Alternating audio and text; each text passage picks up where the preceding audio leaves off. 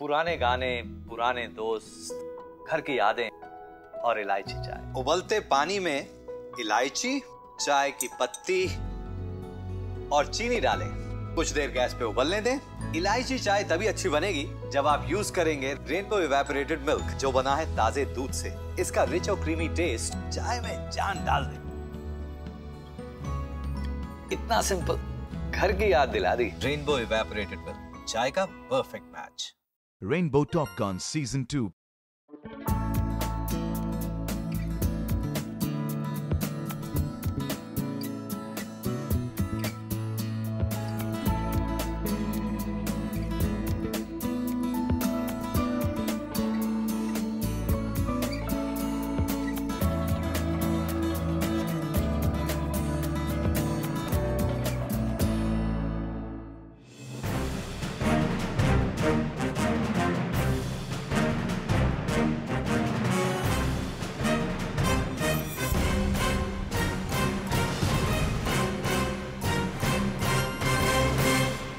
Presented by NOKIA, powered by Audi. Hello and welcome to Top Guns. I'm your host, Shane Phillips. Today's episode actually has two Top Guns, Avi Bhojani and Poonam Bhojani. Poonam is the CEO of InnoVentures Education, the education company that manages Dubai International Academy and Raffles International Schools, as well as others. Avi Bhojani is the group CEO of Bates Pan Gulf, one of the leading media solutions companies in the Middle East. Avi, welcome to Top Guns. It's a pleasure to have you today. Thank you, Shane. Likewise, it's great to be on Top Guns. You're actually one of the leading creative talents in the Middle East. And I always wonder, as a child, did you have the same creative flair? Were you painting on the walls and drawing on the tables? Well, not really. However, at the age of 15, I realized that there was a creative trait in me when I went through an aptitude test for a design school. So I ended up in a design school. And a few years later, I realized that maybe the aptitude was there, but the motor skills were lacking. So I ended up in a business school. IIM Bangalore, which is where I went. People say IIM is a bit of a life-changing experience. Having that top education, that exposure starts to really change you. Yeah, life-changing on two grounds. One is the selection process, and the second bit is the campus recruiting, because so many employers are chasing you that on an average you end up with a couple of jobs at least when you're graduating. So that changes your life. You got a seat at one of the top advertising firms. Yeah, that wasn't my campus job. I got quite a few campus jobs, a totally different story, but I chose to be in advertising. And the advertising job that I chose, I had 5 options at that stage, was a company set up by David Ogilvy then, called Ogilvy in Mumbai, purely because I read Confessions of an Advertising Man, and I said, there's no better place to start. But that wasn't enough for you. Then you end up leaving and starting your own business. Yeah, a few years later, we got married. I moved to New Delhi, and I moved to Ogilvy in New Delhi. From there, I moved to another company, which is now FCB in India, called Ulka. Then Ulka and I set up my first startup, and I was all of 27. And then I understand your first deal was a bit of a sweet one. Yeah, it was. The first client was the lobby for the sugar mills, the sugar barons, who wanted to lobby to the government to try and change regulation. When we decided to set up this company called Interface, which is still there, which is owned by Interpublic Group now, the situation was quite interesting that we signed the deal on the 18th of April, 1985. So I went and told the chairman of the Indian Sugar Mills Association that, this is what we're doing. He said, I don't care, you can move with the business as long as you launch the campaign on the 1st of May. So I had 13 days to build the company. And because on the 28th of May was the monsoon session of the parliament where the law was meant to be changed or where the lobbying was meant to happen. So we had to do that run-up. And so I told the chairman, I said, but I don't have cash yet. So I got my first $1 million check advance from a client. Wow. Which is kind of unheard of, that a client is bankrolling you. Unbelievable. So your first deal was $1 million rupees advance, and in those days, $1 million is like, I would say, $1 million today. Yeah, so that's a bit of luck in the formula. Fortune. Do you believe in luck, or is it hard work? Or I think if you stay the course and do the things right, the right things happen to you. That's what I tend to believe. So how do you end up in Dubai from there? Well, Interface then ended up getting, our largest piece of business ended up being media, and particularly print media. At one stage, we were doing all the work, including strategizing for covers of a leading magazine in India called the India Today Group. And the general manager of India Today moved to Dubai. And So on the back of one of your clients, so one of my clients, I got an option. And at that point in time, Poonam was in California, at the other end of Golden Gate, and she wasn't quite keen on coming back to India. So we thought that Dubai would be a pretty good place to come and spend 2-3 years. And What year was that? this was 1988.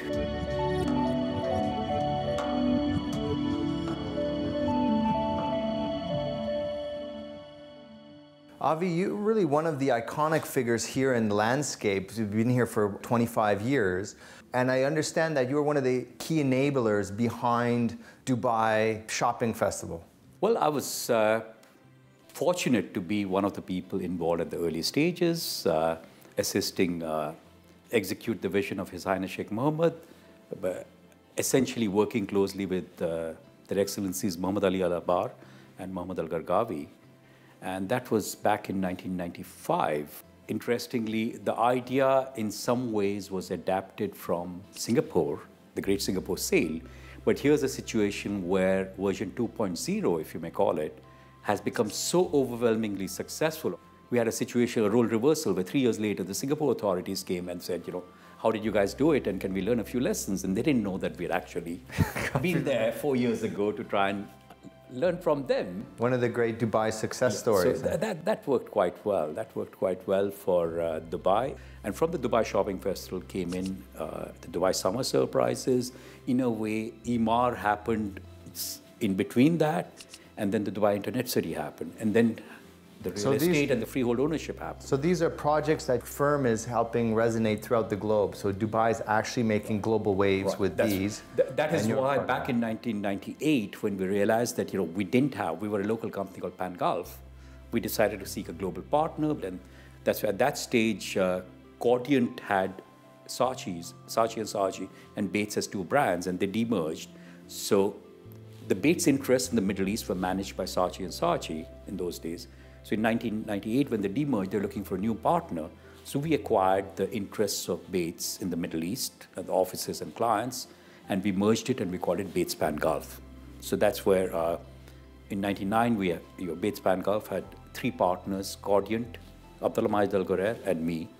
And that's how we moved. And back in 2004, Quotient got acquired by WPP, the world's largest marketing services group. So from 2004 onwards, our partners WPP, and you've grown it by 150 times the size of the business since 2000. Valuation, in terms of compounded annual growth, the average over the last decade, we've had 39% compounded year on. So which is top line revenue growth. Top line revenue, bottom line exponentially higher. We've hit a few good spots. The thing I would say about Avi is, when I think of him, 3 words come to mind: creative, execution, and connected. He's one of those rare talents who combines the ability to talk strategy and be very creative and yet execute very well. Also, I think he's one of the great networkers. He's very well connected everywhere. In fact, we share that passion in terms of networking and connection. Very friendly, very dopey, very creative. And right from those days, you could see that what switched him on was marketing and advertising.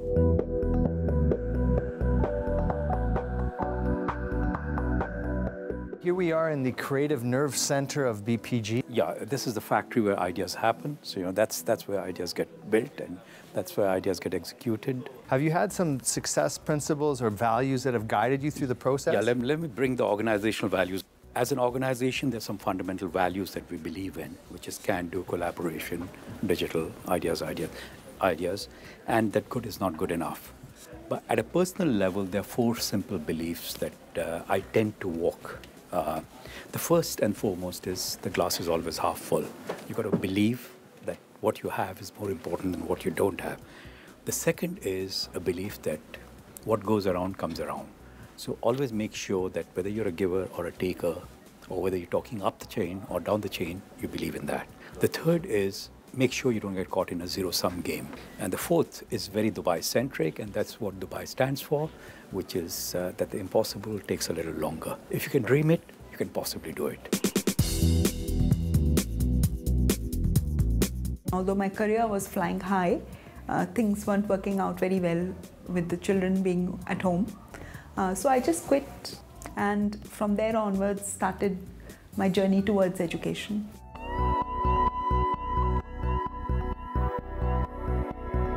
Presented by Nokia, powered by Audi. Around the world, millions of people are switching to Nokia Lumia for the best smartphone photography in low light.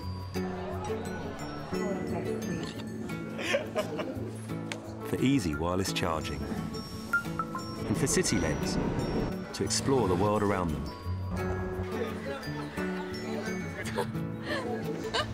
Time to switch.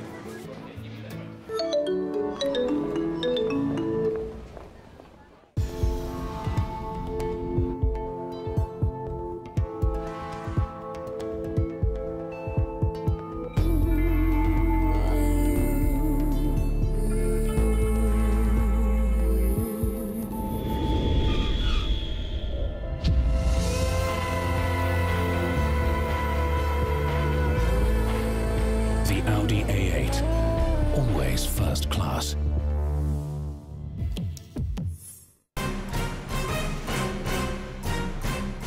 Rainbow Top Guns Season 2.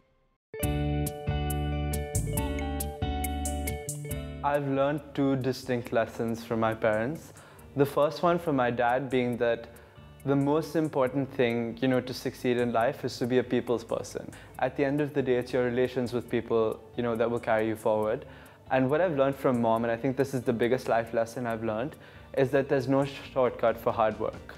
So I mean, there's one route you take, and it's hard work. You have to persevere. There's no going around the bush or anything.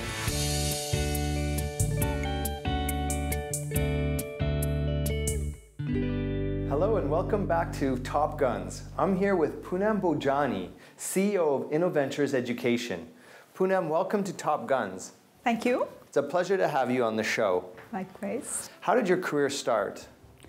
I started by working with Tata Consultancy Services in the software industry, primarily in financial services. So you were doing some very hardcore consulting. Absolutely. One of the world's largest organizations. I have worked with Philips in Belgium, and I have worked with Philips in the Netherlands and Sweden and United States.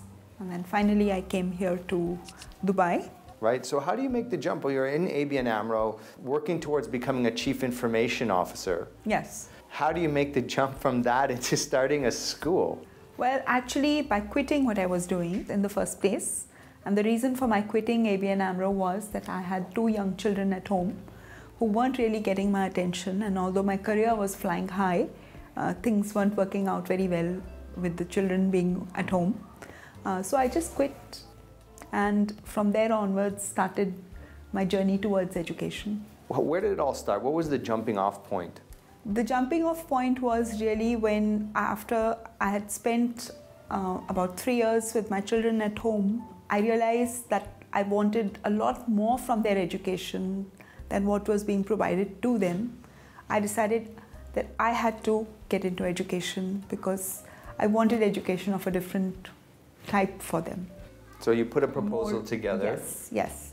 And that was the time Dubai was really expanding, and we were fortunate that our business case was approved, and we were allocated this location for Dubai International Academy, and that's how it all started. And then you go from nothing to 550 students overnight. Yes. Very challenging. Very challenging, but of course very exciting as well.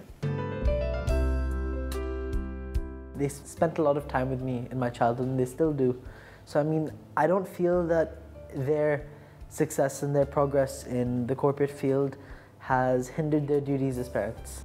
And from my mom, I've learned that you can do anything if you set your mind to it. What's been your most challenging moment in the journey? I think the most challenging moment was the start itself, where there were 2 days to go or 3 days to go and with over 500 students, and there wasn't a single room that had that was ready to start the school, and there was no power, there was no air conditioning in the building. No power. Yeah. So physically the building hadn't been finished Physically yet. the building had almost been finished, but not quite there. And so we couldn't start setting up classrooms or anything of the kind. And then God was very kind in the form of making Sheikh Mohammed pay the building a surprise visit because he had heard of this new school around the block. And he just landed up one day in the school. And from there onwards, within 24 hours, everything was working for the school. And that's how we started. Given the success of this school, you've been given other ones. We believe so, that given the success of the first project, we were given the other schools as well to run. Which was Raffles. Which is the entire IMAR education portfolio here in the UAE. You also run 8 nurseries, is it? Yes, and in addition, we have an American school called the Collegiate American School. Okay. So we have 4 full schools and 9 nurseries and a daycare center in the Burj Khalifa. Poonam, how do you do it really? You go from 0 to 800 staff. That's going to be a huge challenge from a leadership perspective. Absolutely. But believe in your people and believe in your principles and things take shape. And so you have to empower the people. Absolutely. Empower the people and have your guiding principles. And in my case, the guiding principle is whatever is good for your students is a good thing to do, really. Right. What's the most rewarding thing of the job? Bright eyes, smiling faces, running feet, you know, just seeing the energy in the students and seeing them achieve their goals.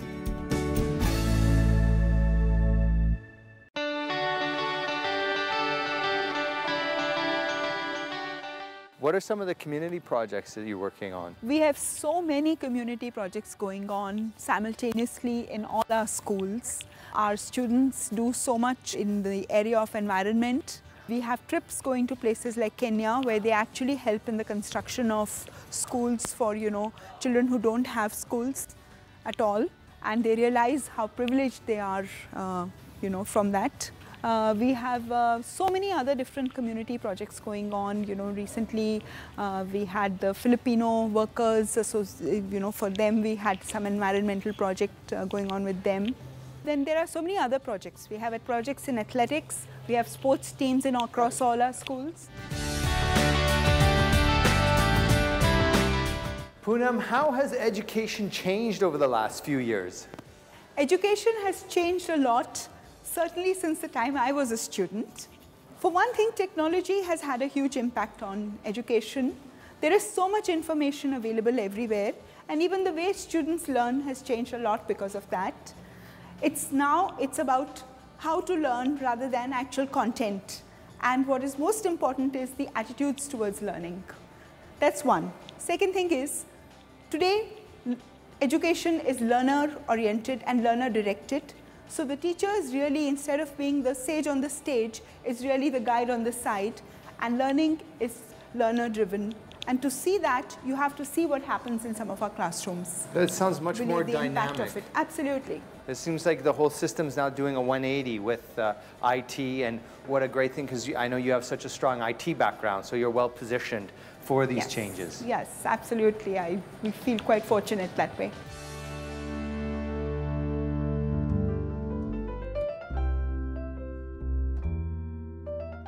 By and large, our vision is the same. Whereas Poonam tends to take the straight line, I get distracted and try and look for shortcuts. But finally, we get to the same place because there's unity of vision. If you do things right things happen to you. That's what I would say. And if you have a dream or if you have a passion, just go for it.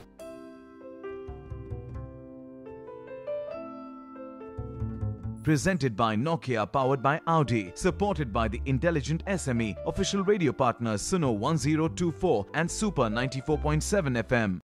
Around the world, millions of people are switching to Nokia Lumia for the best smartphone photography in low light.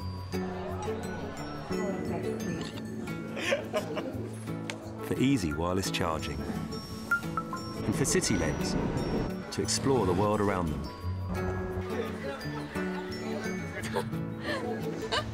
Time to switch.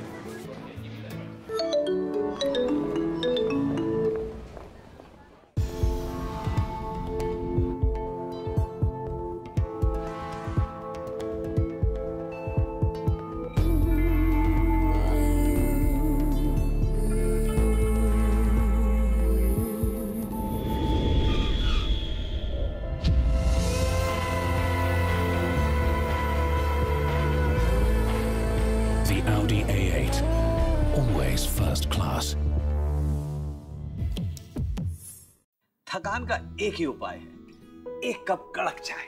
उबलते पानी में थोड़ा सा ginger, चाय की पत्ती, चीनी। कड़क चाय के लिए मैं रिकमेंड करता हूँ ताजे दूध से बना रेनबो इवेपोरेटेड मिल्क। इसका रिच और क्रीमी टेस्ट चाय में जान डाल दे। जैसे ही बढ़िया रंग आए, गैस बंद कर दीजिए।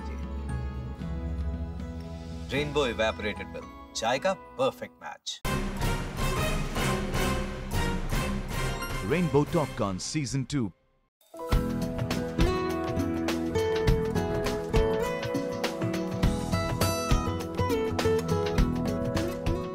It's a beautiful home and a beautiful marriage that you have over 2 decades now that you've been together. Reminds me of a poem by Khalil Gibran when he says that love is not two people staring at each other, but staring in the same direction. It's quite relevant because direction, if you define direction as vision, yeah, we've, by and large, our vision is the same. Whereas Poonam tends to take the straight line, I get distracted and try and look for shortcuts. But finally, we get to the same place because there's unity of vision.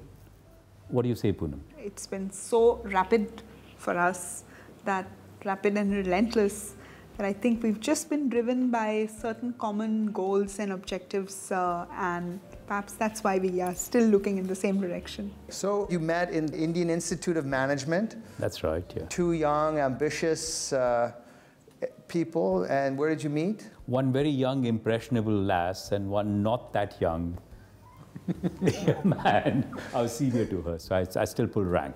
So you were, I understand you were playing a bit of a prank on her when you first met. That's right, yeah. She thought I was 34, and you know.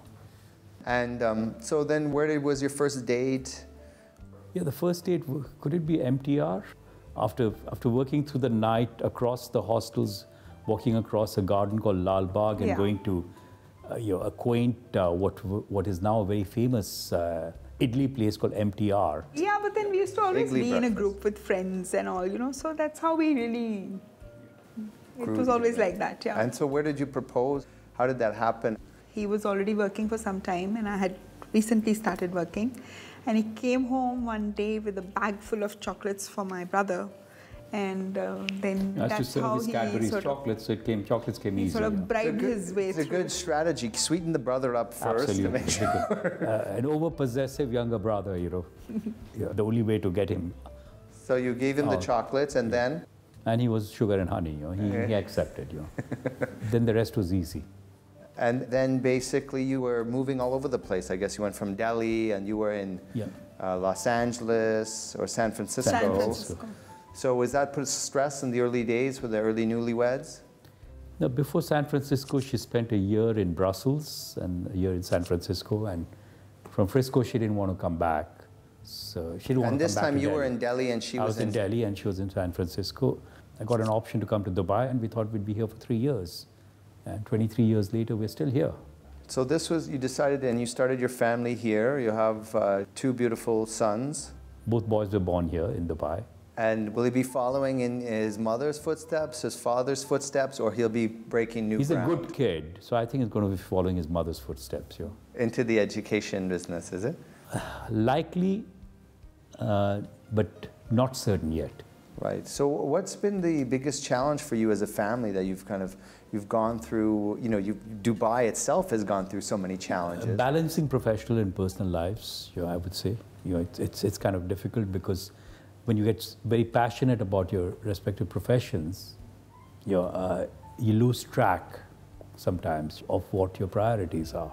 So keeping that going has been a bit of a challenge, but hey, you Yeah, I know. think time is our greatest challenge. You know, we just don't have enough hours in the day and enough days in the week. So there's so much to do all the time, just not enough time. Right. They say experience is that thing you get right after you need it. And now that you've experienced parenthood and you've raised 2 kids, when you look back on it, are there any things you would have done differently? We'd love it if our kids were a little older than what they are now. But you're probably not.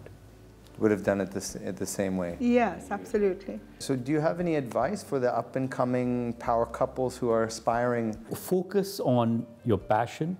Focus on doing things right. The rest of don't focus just on economic factors, because if you do things right things happen to you. That's what I would say. Yeah. And if you have a dream or if you have a passion, just go for it. That was Avi and Poonam Bhojani, one of Dubai's favorite power couples. And as they said, do what you love, do what you're passionate about, and chase your dreams. That's all for now. I'm your host, Shane Phillips, saying ma salama. So how do you manage that all of a sudden, from never running a school before to having a critical mass of students and also quite a few teachers to manage? You have to keep one thing as your guiding principle. And in my case, it is whatever is good for the students is really good. And that's my guiding principle. I think all challenging situations can be overcome if you have a guiding principle for yourself.